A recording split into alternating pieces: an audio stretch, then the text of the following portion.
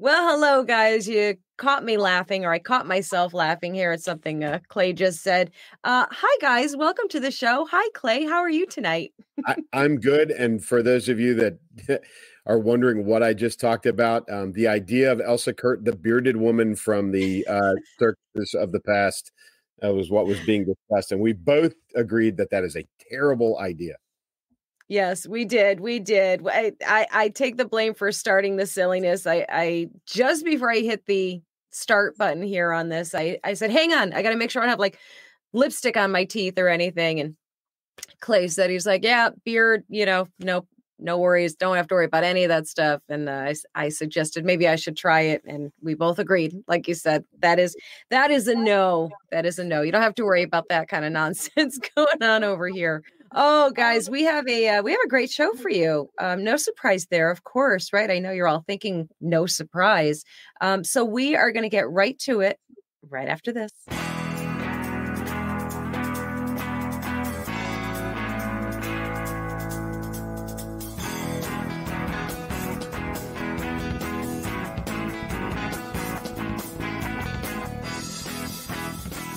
So we've got some great topics here. Lots of stuff, as always, going on in the world. So much of it is serious. Some of it is semi-silly. I mean, I wouldn't call it silly because it has massive impact on everything, but it's definitely wild. So let's start off with this one. Let's talk about the GOP shuffle. I think you coined that when we were tossing back and forth ideas. You coined it. I think I liked it. So I'm like, yeah, we're going to call it the GOP shuffle. Obviously, or maybe not obviously, we're talking about Ronna McDaniel out as RNC chair. She is done as of what is it, the 8th? I think she's like officially out on the 8th. Is that right? Yeah, she basically gave her 2-week notice and said, I'm out. There's her, she is the RNC chair, but there's also I think it's there's 3 Republican House members who are committee members, not just your run-of-the-mill, House members, but some committee members, high influence committee members who are also choosing to not run for re-election. So in a presidential election year, you've got the RNC chair and some, influential folks within the party who are choosing to step away. To me, Elsa, and I'll be interested in, what you think, but that's an indicator of the, division within the party. Right. Yes. I mean, that's the first thing. But is there a deeper problem, do you think, than just, hey, we think things are going in different directions, or is there something bigger than that? Maybe, I don't know.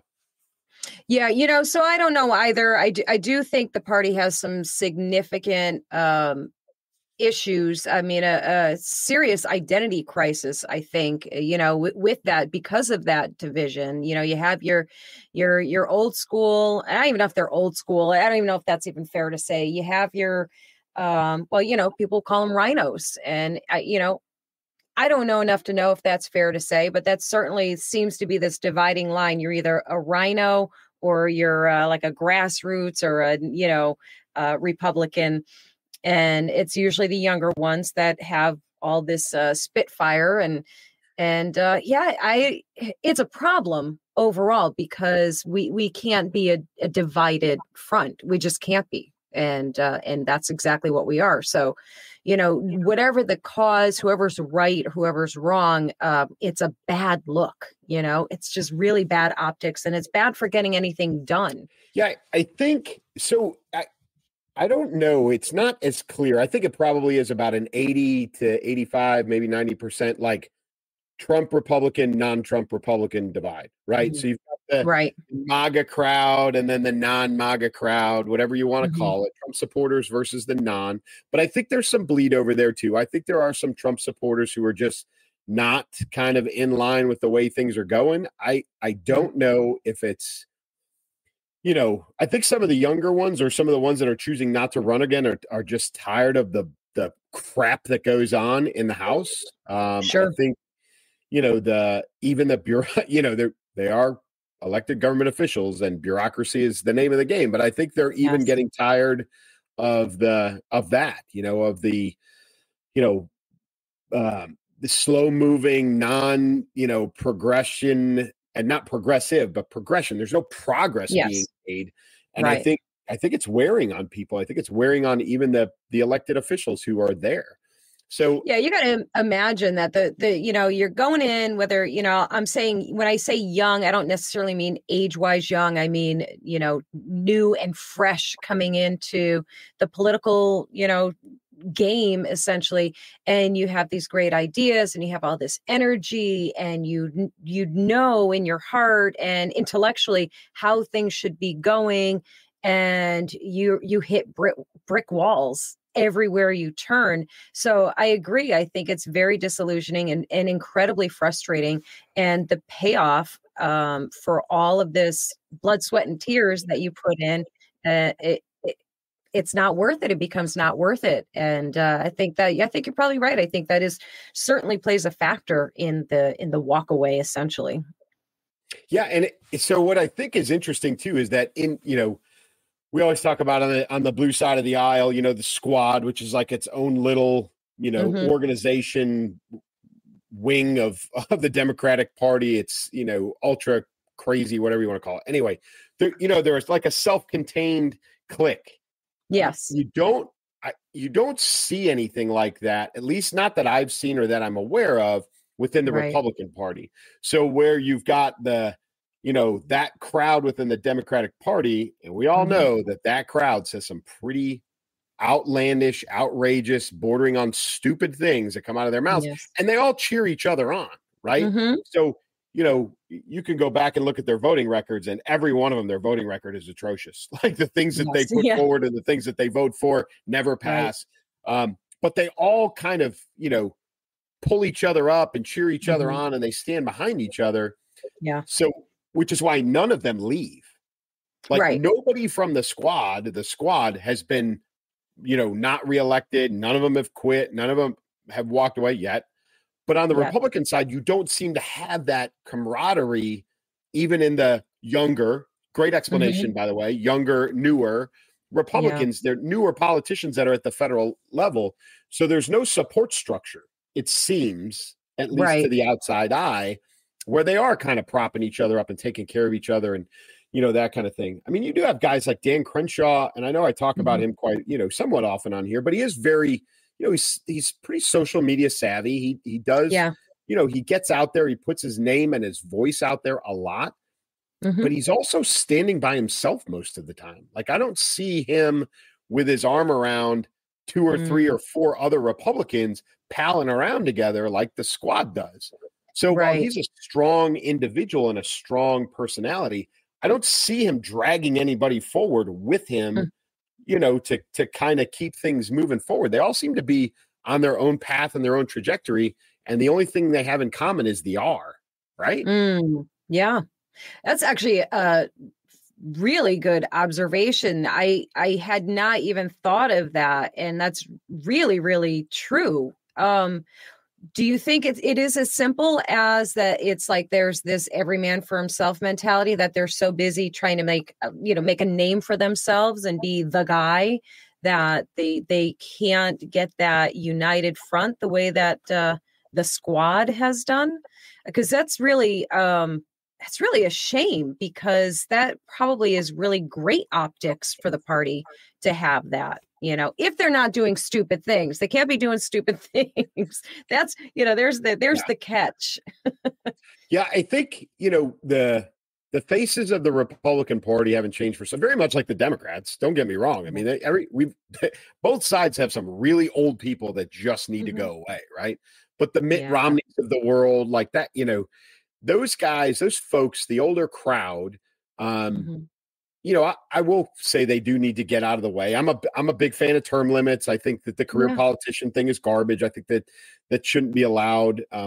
But at the same time, I almost wonder if on the Republican side, there's this do I side on the MAGA side? Do I side on the traditional side? Where do I sit? I don't want to piss off too many people because, if Trump doesn't get back in office, then I still have to deal with all of the old heads. And so I think they're kind of in they're in a tough spot, but at the same time, you got to have a little bit of courage and a little bit of intestinal fortitude to kind of, strive through it and get on a committee and, vote your feeling or vote your constituency. Crazy idea. Right. But really, I find a battle buddy, in the halls somewhere, right. and stick with them and be like, hey, look, it's, me and you got elected together, or, and it's me and you for the next few, for this term, and then we'll figure it out again. But I'm with you and you're with me, and let's hook each other up and take care of each other. I just don't see that on the red side of the aisle. It's very there's a stark difference, I think, between the two.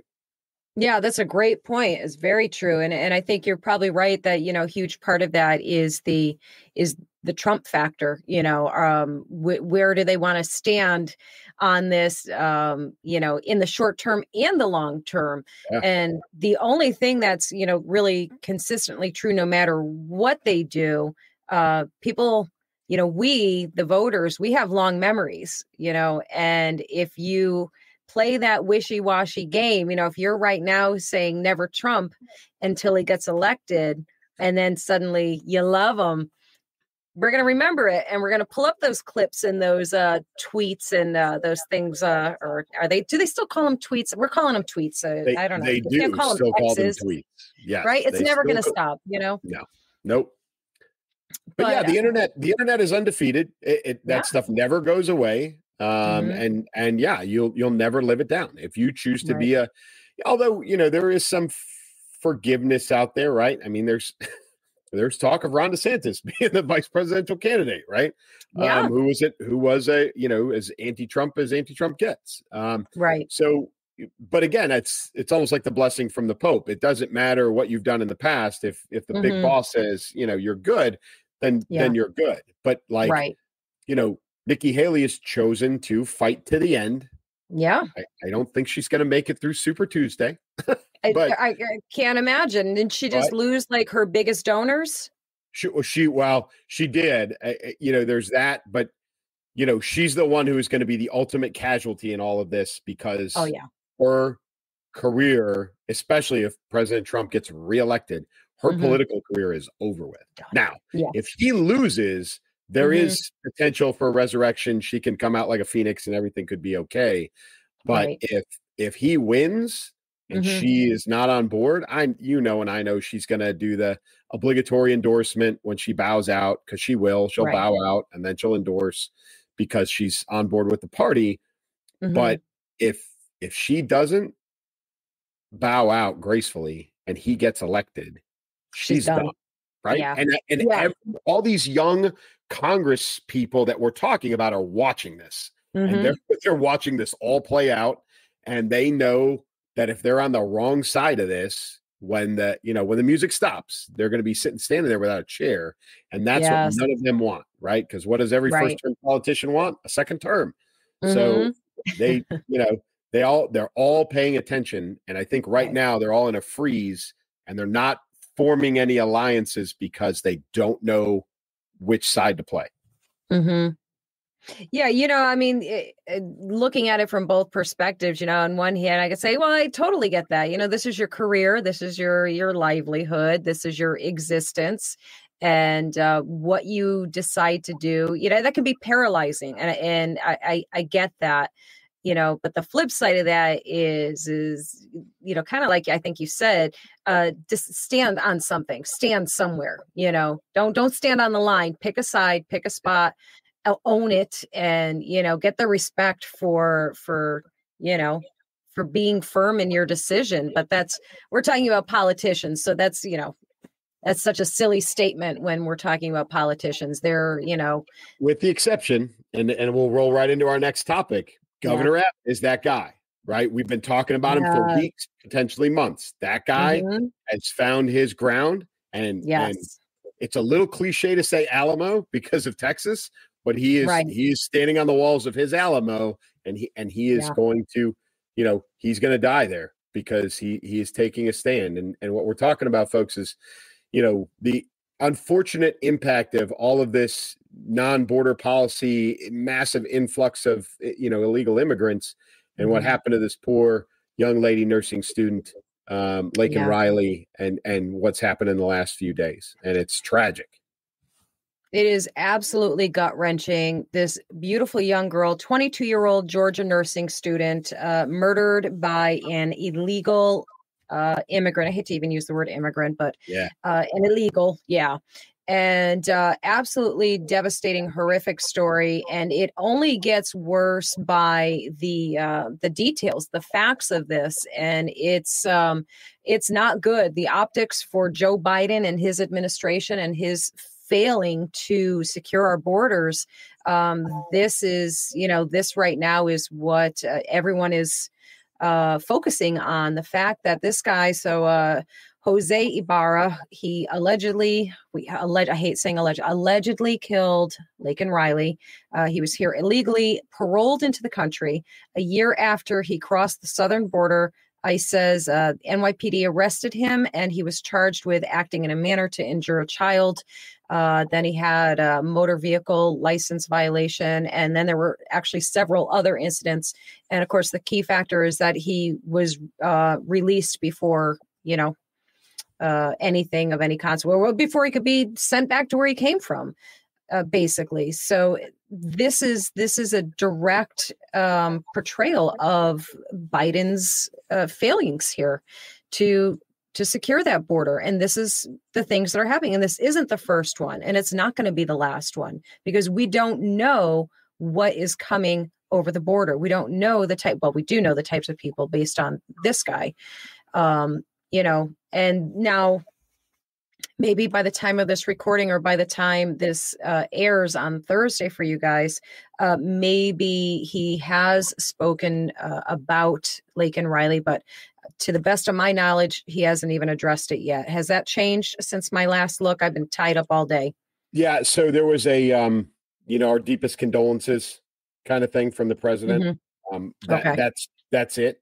There's been no act, no statement, no anything related to addressing border policy or anything like that. It hasn't even been an attempt to blame President Trump, which, is the reflex action that I'm aware of. I do know there was the my condolences message that was sent out.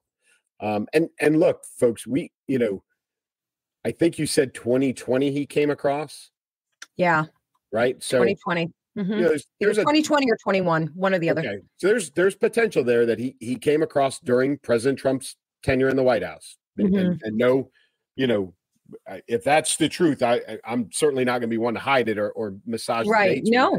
But the reality is that we've had a border issue, right, for a number of years. There have been attempts, especially even by President Trump, to address it. The wall that we know was fought against and attempted and built in parts and pieces. And then as soon as President Biden came into office, he started tearing it down and selling off the raw materials for the wall. And the policies that have followed. And again, Governor Abbott has been the one who's brought tons of this or brought this to tons of people's attention, because he's made it affect more than just people who live on the southern border. And this is a policy issue when it comes to deportation as well as crossing the border, right? It's not just a border policy.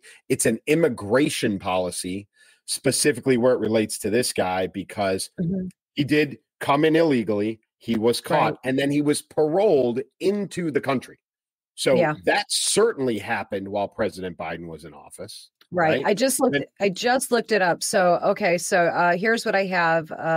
Jose Ibarra, 26-year-old citizen of Venezuela, was arrested in the U.S. Customs and Border Protection on September 8th, 2022, after unlawfully entering the United States near El Paso.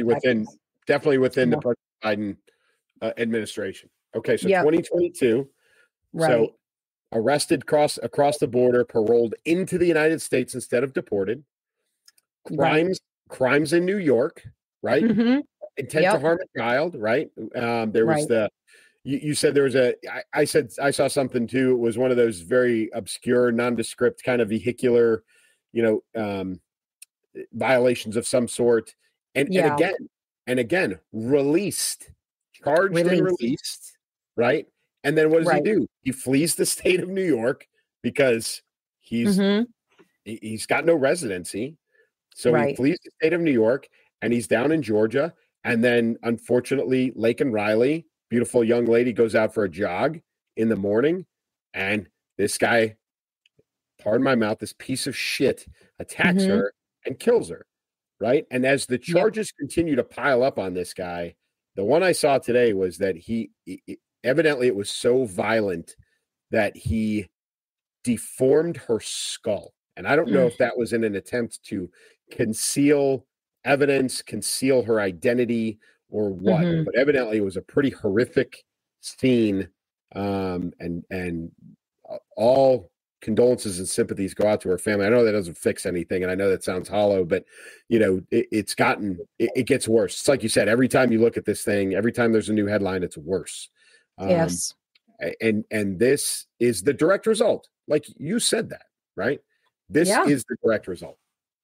Yeah, I mean, there's really no other way to view it, I don't think. I mean, if people were not coming over undocumented, unchecked in any possible way, flooding into the country, if they were, I mean, it isn't, correct me if I'm wrong, if somebody comes into this country and if they're here, and it's not like they're even here on asylum or anything like that, or they're just coming on over because they can. So now you get arrested. We find out that, and nobody more than me hates to knock law enforcement, police departments. I'm assuming their hands were tied, that there was nothing that they could do. They maybe couldn't hold them. I don't really know. I guess because of how our justice system is set up right now, that they just get released. So shouldn't the proper course of action be, you committed a crime, you're not here legally, you're out, you're gone. Here's an escort, kick you across the line, go. I don't understand why that's not happening when they commit a crime. Yeah, and they are. It's a crime. It is a crime to come here illegally. No question about it. The current policy is that we're not prosecuting that. And this is one of those where, and I read this today, and it was actually something unfortunately related to child trafficking, but the Border Patrol right now has become, they're not doing a whole lot of law enforcement because they're processing people, and they're acting as counselors, and they're acting as all kinds of things except for law enforcement because of the current policy. There's not enough room to hold people anymore. They've run out of space. So it's catch and release, catch, process, take information, release on your recognizance, and they let them go because they don't have anywhere to put them. And there's not, I think the same article said there have been the equivalent of 36 states' population come into the United States this year. If you took the bottom 36 states in total population and added them up, that's how many illegal aliens have come into the United States this year. 36 states, 7 point something million people, right? Wow. And so what do you do with them? Right. And I understand where you're at. And I agree with you wholeheartedly. But this has gotten to the point where we can't even afford to send people home. In fact, Venezuela has says, don't send them because we're not taking them. Wow. They say we're not taking people back. Not our problem. They left. They're going to the United States. United States problem. Don't send them back here. We're not going to allow them back in. So yeah, there's a lot going on here that, like you said, we're not bashing law enforcement. Their hands are tied. They're overwhelmed. Yeah. They're overworked. They're underpaid. They're not given any of the resources that they need. And the policy sucks because now we're at a point where you can't even do anything. You can't manage the mass. It just doesn't work. No, yeah. I think of that job right now in places like New York City and any of our cities that are getting overrun with, these illegals. And you have the population that you're supposed to be policing. You have your district, you have your region that you're policing, and it's based on the number of people versus the number of officers. All of these ratios have been predetermined essentially.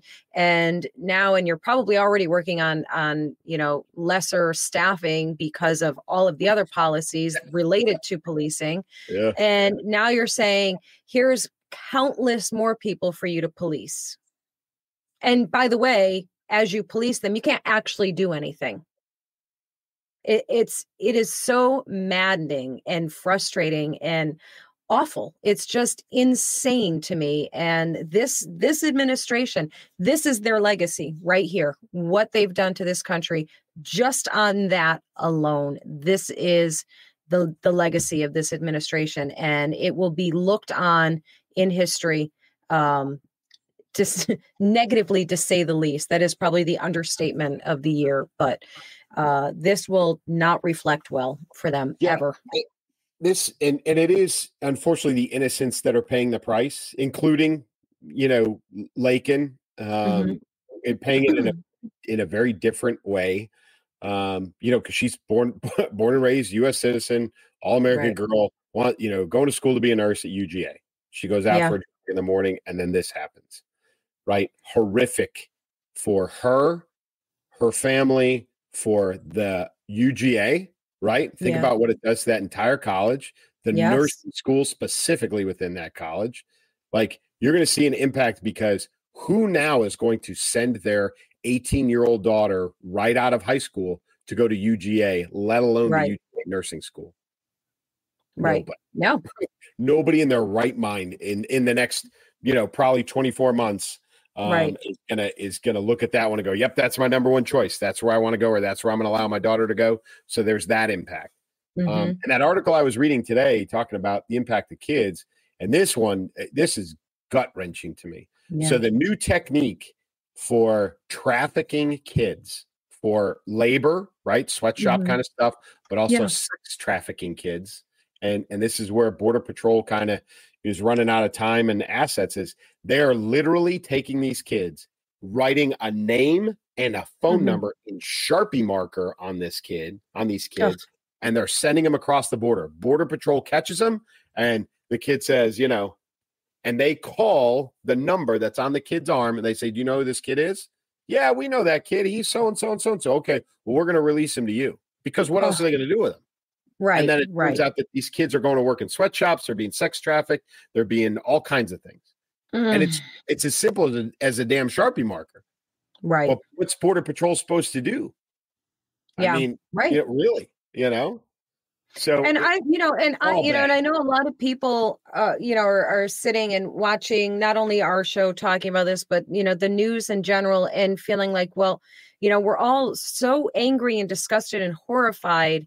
And by the way, we only know a fraction of what's happening, and we're so far removed from what's really happening. Stories like that, unfortunately, for most of us, it's just a story. You know what I mean? Like, it doesn't impact you personally, but for those that it does impact personally and does affect that deeply, and who are, saying, well, what do we do? How come, how do we stop? How do we make this stop? That frustration and really rage towards this administration for not protecting these children, these people like Laken Riley, 22 years old. She's just a child.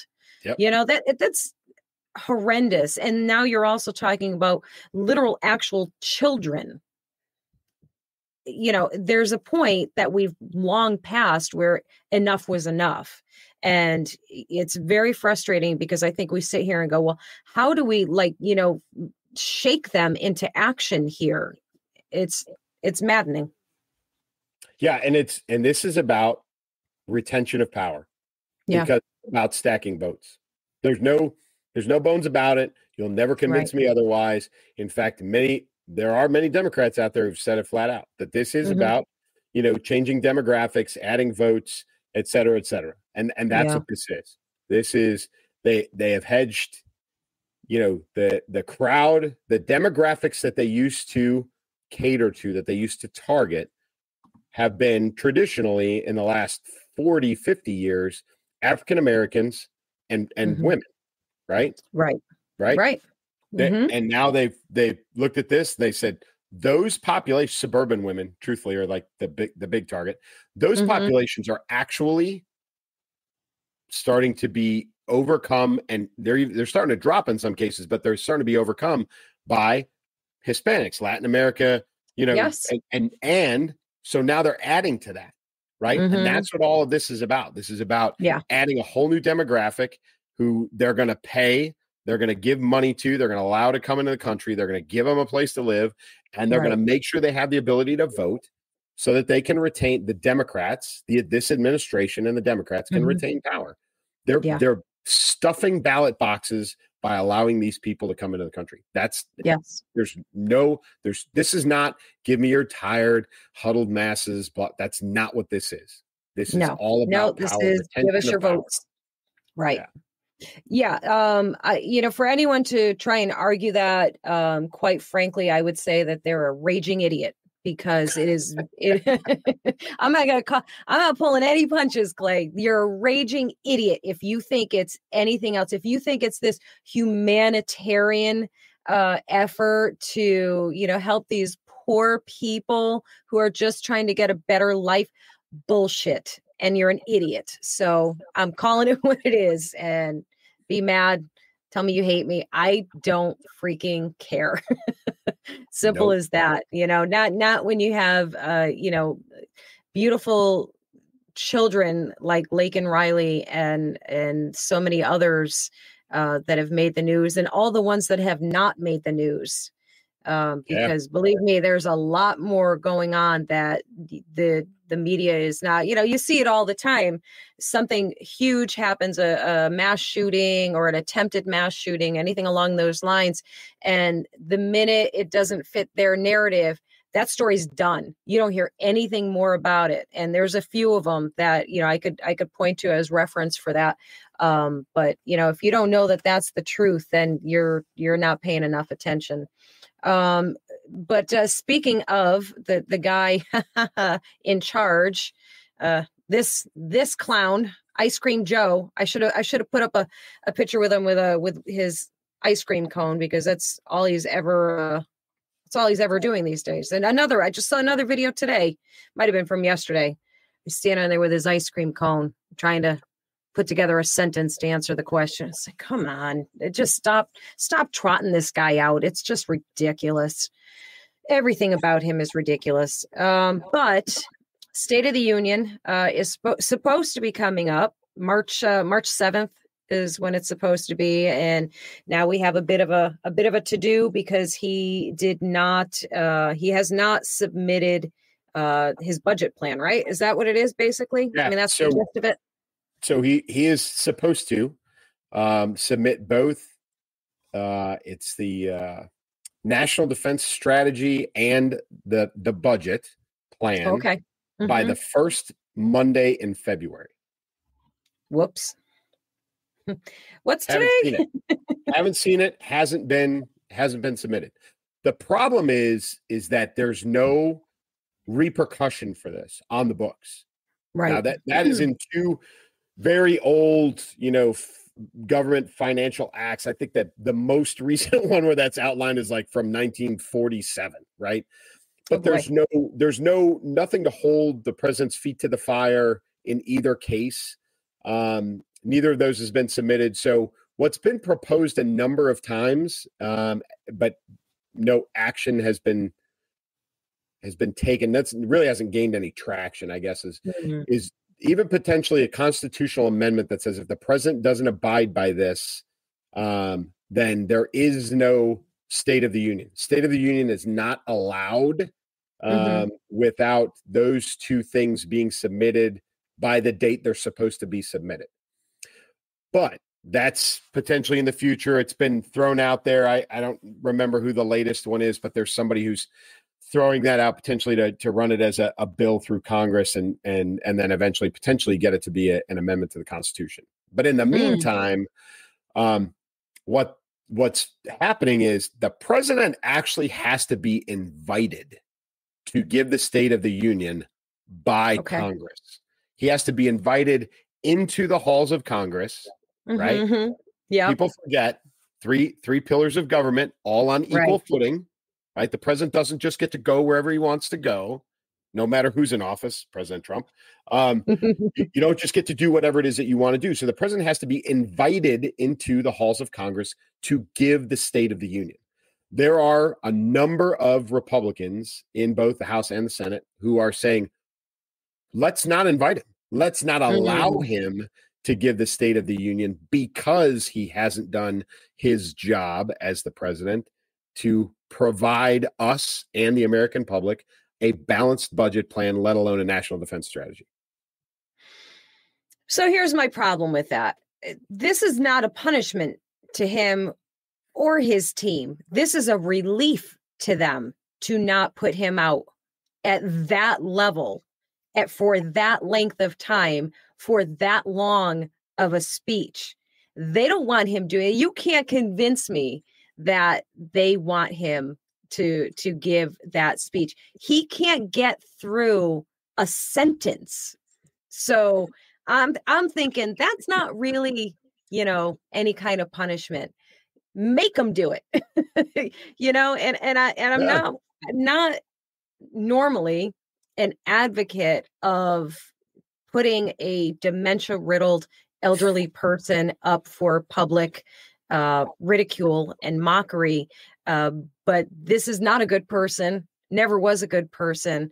This administration is not a good administration. The people that are allowing this are horrendous people. And I think there should be that kind of spotlight on all of this. So that's just my opinion, right, wrong, or indifferent. I wonder though, going back to our first topic. So I agree with you. You're dead on with that. That's a great read, right? This is a horrible tactic by the Republicans to say, yeah, no State of the Union. Truthfully, most of America doesn't watch the State of the Union anymore. That used to be on, remember that when we were kids? ABC, NBC, CBS was the only thing on. There was no other television. You had no choice. You watch the State of the Union. Everybody did, right? Now there's 8 other million different things to do and watch and places to go and things to be on television. So almost nobody watches it anymore. But at the same time, it is covered. There's plenty of analysis. Everybody can catch the short version the following morning, which I think is what most people do. But you're go for the highlights. Yeah, it's a great read on, from you to say, no, screw that, make him. This is a horrible tactic. But again, going back to our first topic, do you think that nobody in the Republican Party is thinking that because the leadership right now is kind of adrift? Right. Where's the RNC chair in her last 2 weeks going? I know she's cleaning out her office, but shouldn't she be standing there going, no, exactly. Stop it. Let him stand up there and make a fool out of himself. Don't push this. All of you knock it off. There's none of that going on, evidently, right? Yeah, which is mind-boggling to me because they should absolutely be going, shut up. Yeah. Shut up, dude. Yeah. Right? Like, shut your mouth. Yourself. Yeah. Yeah. Oh, like we talk about that between us. Don't say it out loud to anybody else. Yeah, to me, that's, such a weird thing and counterproductive too. So another reason why they need to have their own squad, they really need to start communicating with each other and giving each other a heads up of what they're thinking or what they're about to stand in front of a camera and say, like, let's get that unified front going, man. Just do something better. Give us a better look, a better everything, because to me, this is another example of, things that they, like you just said, things that they should not be trying to stop at all. Like, let that shit show train roll, please. Yeah. Let it. I mean, we've had enough 7-second clips of the president, mumbling, and you don't understand what he's saying. Put his ass up there for an hour. He doesn't have the endurance or the mental capacity to pull it off at all. And I will tell you that when he does give it, whenever that is, do you remember, I want to say it was President Obama, like the applause got so absurd when he was giving a State of the Union that instead of an hour, it was like an hour and 50 minutes long because it was all these 10-minute, Oh, he yeah. said, Every time he would he say said, something, there was the yeah. big And they'd all standing stand up and ovation. everybody would Yeah. clap and they'd clap for 3 minutes and it just drug it out. That will make a comeback. You mark my words. That's how they're going to eat time. That's how they're going to cover up his incapacity. That is what's going to happen. You will see all kinds of applause, and they will bring that back. I'll tell you what you won't see. You won't see him say, hey, up there in the second tier is Lake and Riley's family. Right. Nope. You won't see that. That won't happen. You won't see that. 100% right. No. Nope. There will be none of that, right? He won't own that. The administration won't own that. Nope. But you're right. That's a great pull. I think letting him fumble through that, like the mumbling, mess that he is right now, is probably the best act anybody can take. Yeah, and and it's not for our sake. The conservative Republican or whatever, however you want to phrase it for yourself. It's not for our sake. It's for the people who are still sitting there saying he's doing wonderful. He's, full capacity. He's great. He's fine. I don't know what you're talking about. I want that for them, because if you can say it after watching an hour of that train wreck, then we know you're either bought and paid for yourself or you're just delusional. I mean, because there's no in between there. It's one or the other. Yeah, you're always going to have the anybody but Trump crowd, right? Yes. So he could stand up there and, for an hour and they won't care. They won't care. As long as it's not Trump, they won't care. But there is that percentage that exactly like you said, that are, no, he's fine. He's fine, and then he's not fine. And they need to see that. Fine. Yeah. He's so not fine. Oh, good grief. I can't even take it anymore. So that's going to be one to watch, of course. We'll see. We'll see what's going to happen with that, but I'm rooting for him to get up there and mumble that speech, because it'll be quite a show for sure. So here's the alternative, and expect this in the next 30 years, sometime before you and I have lost our own faculties. You are going to see an AI generated State of the Union. You're going to see it. What? Yep. That was such a perfect, smooth segue right into that one. You won't know the difference. You won't know the difference. It'll look just like the president. It'll just sound just like the president, but it'll be 100% fake AI. He or she will be sitting in the Oval Office having a brandy and smoking a cigar while that thing's on television, and nobody will know. No one will know. No one will know. Yes. AI, they got some kinks to work out, though. If it's going to be, if Google's going to be the guy doing it, they better work out those little glitches and bugs, which are not glitches. This is, program, artificial into AI, this software, Chat GPT, Gemini AI, all of these things, they don't just magically happen. There are people in the background inputting this information to make these things work, to do the things. And if you haven't seen it already, Google's Gemini AI, which is it's basically a reboot of their AI that they already had. I think it was called Bard, BARD, or something like that. So this is like the 2.0 version of it that is supposed to be their darling, their brilliant everything, and it's got a little bit of a problem. It apparently does not recognize the existence of white people. So they have a whole series of so people go in, of course, right away, and they start typing things in, and one of the things that came up was, or one of the things that they do was show us a picture of George Washington. Not quite what he looked like. So every white appearing person in history was coming up as being someone of a different color, a different ethnicity, a different everything, and not accurate at all. So Google did a big, oops, my bad. We're going to pause this and fix some things. And it's not, make no mistake, it was not a mistake. This was a deliberate thing, and for some reason they didn't think anybody would notice. I don't really know what the logic was. Do you have any thoughts on that? So I think that it manifested in a way that they didn't anticipate. That's the only accent. You're right. So all of these programs, whether it's chat or this Gemini from Google or any of the rest of these, any computer program, I don't care what it is. You could be talking about a Texas Instruments calculator. It does what you tell it to do, the human being, right?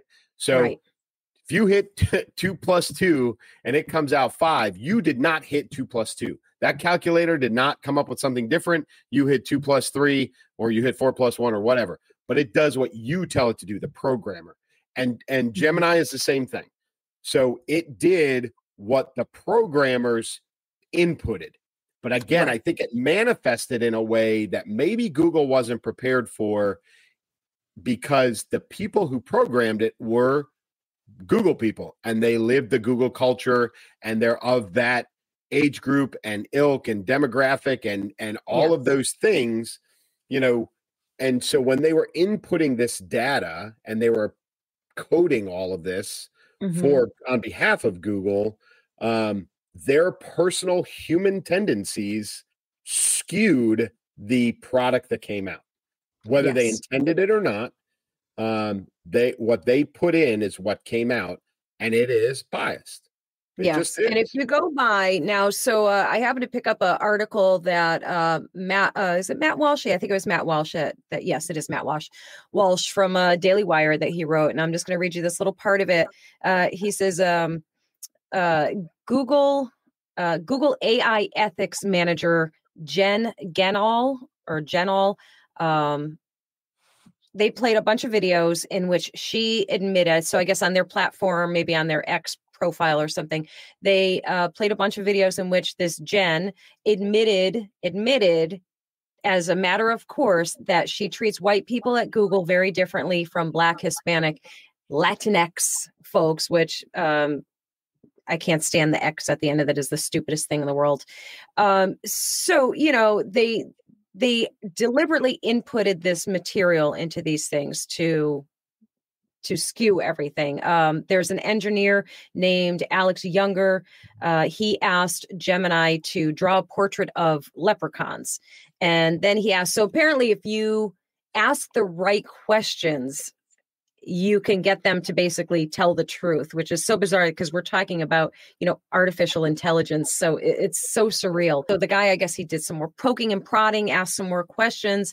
And he says that Google's AI eventually revealed that instead of responding to the precise prompt provided by the user, this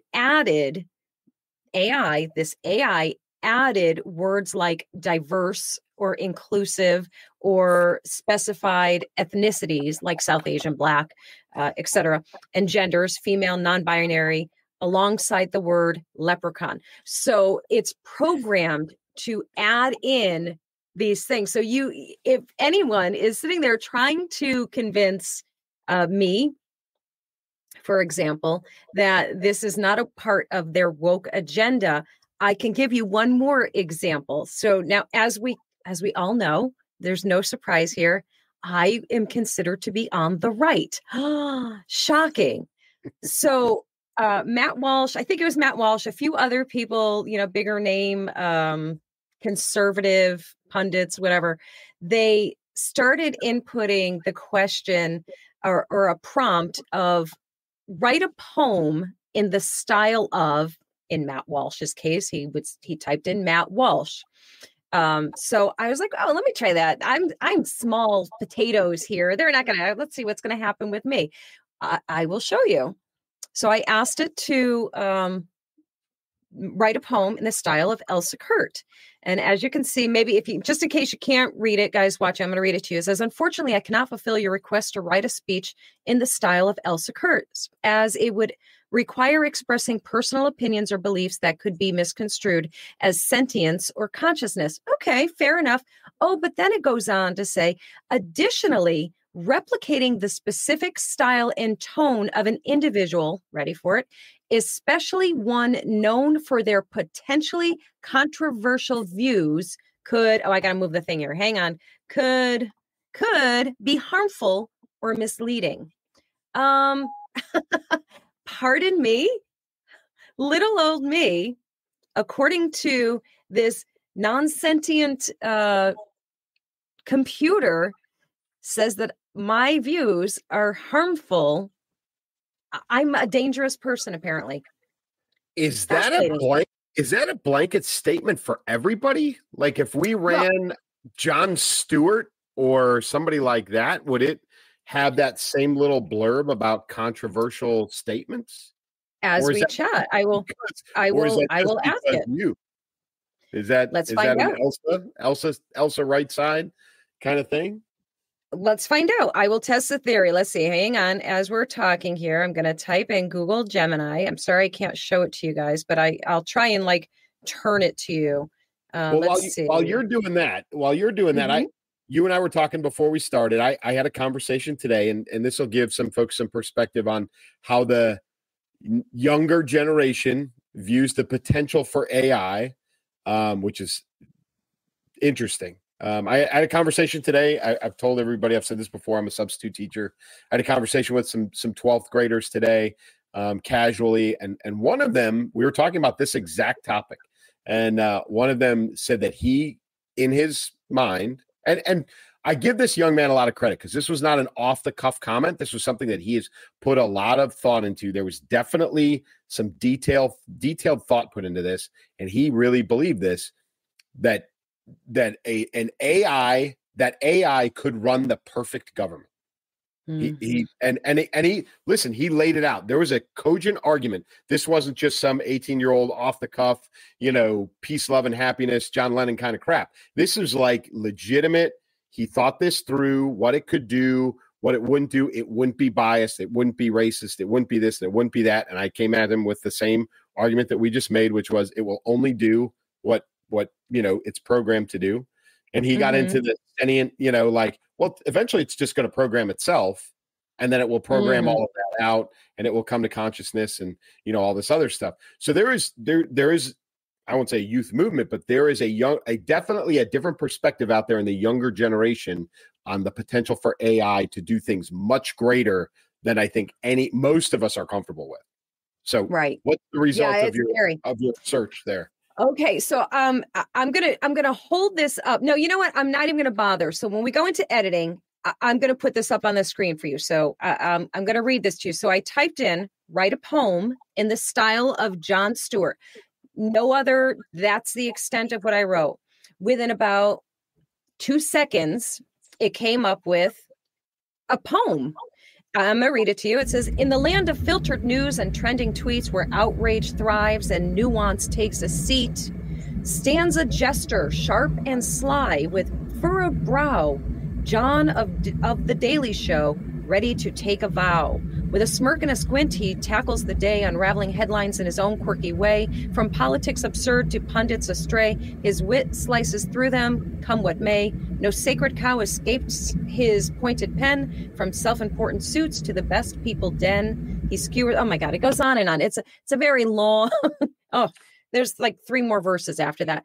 So Elsa Kurt is what is it again? Let me see. What am I? Controversial.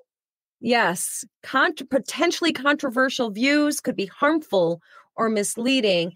Jon Stewart gets a sonnet. So, please, somebody go ahead and tell me that this is not biased and skewed and very, very dangerous in all possible ways. Blows my mind. So guys, don't take my word for it. If you're willing to go on there. Now, I want to get rid of this program or this thing, I don't even know how to get rid of it now, but I want it off my phone. So after this, I'm going to figure out how to do that. Maybe I can't. Hammer. With smash it. Yeah. I think that's probably the only way. Yes, yeah, you're going to have to office space that thing. Like that's going to have to be 3 guys in the field smashing that with a bat. Like that's the only way you're getting rid of that. I think you're right. Clay, I'll tell you what, and I'll tell our whole audience what. I tell you, there's going to come a day where I am going to walk away from all of this stuff, from every bit of social media, internet, all of it.